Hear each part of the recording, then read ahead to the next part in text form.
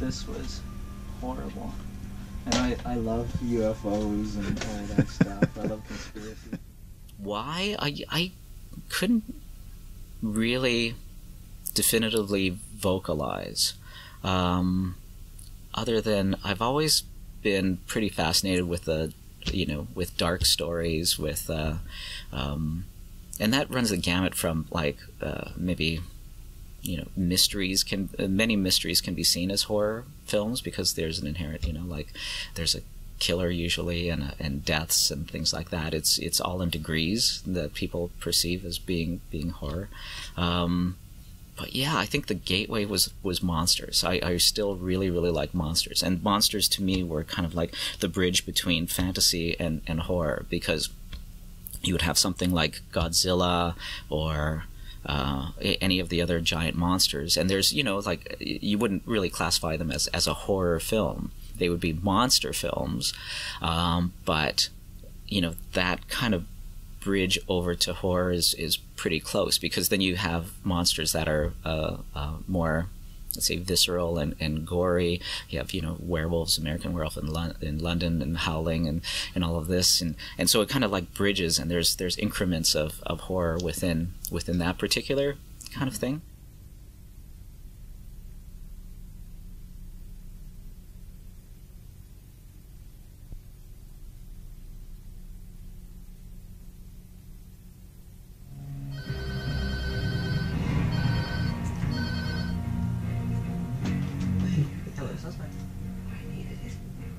Well, I won't be the first one that says this, but horror generally is perceived by the majority of people as being somewhat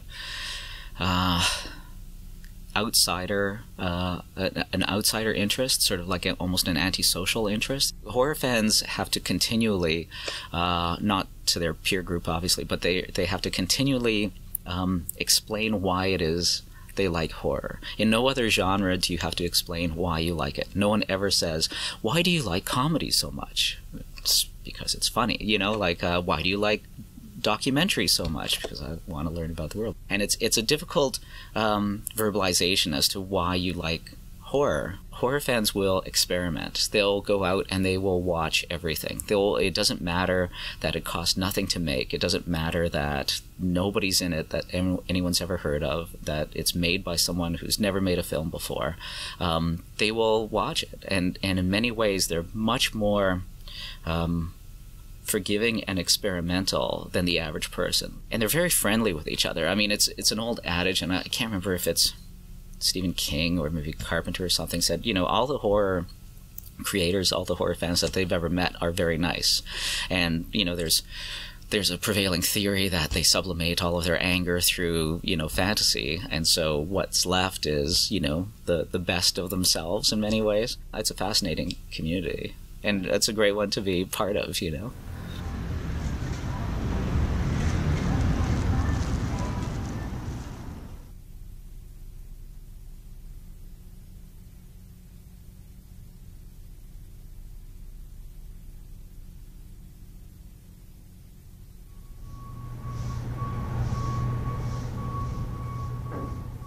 There's a lot of stuff being lost when brick-and-mortar spaces go, and it's a myriad of things. One is that it's kind of a clubhouse. We many times will get people coming up and they'll ask for a recommendation, or they just brought something back that they liked or didn't like, or feel that they want to comment on it. And if there's other customers, like many times they'll, even though they've never met each other, they'll join in the conversation.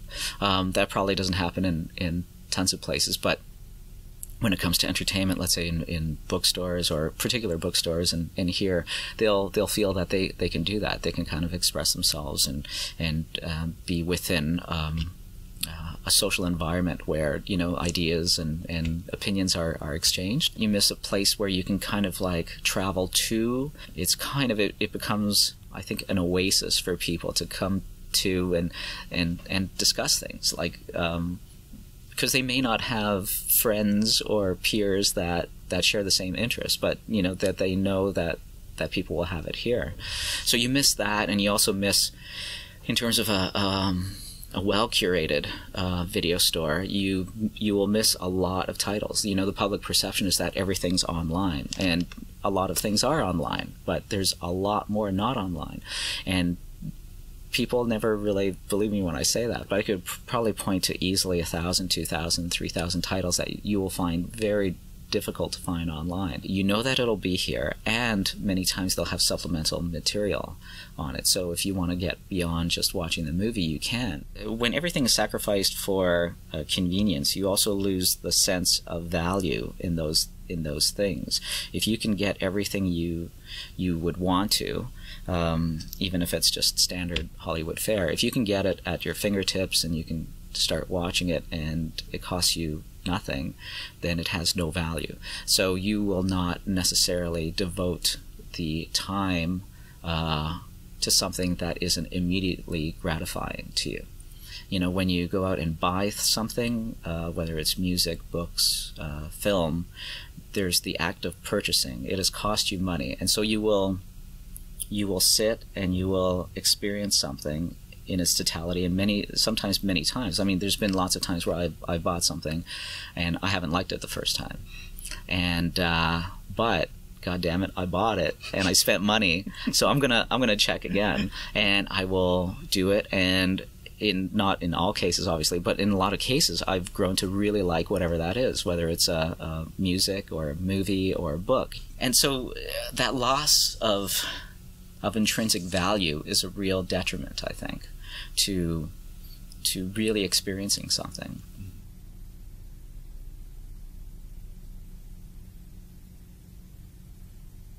Increasingly, we place a larger value on just volume.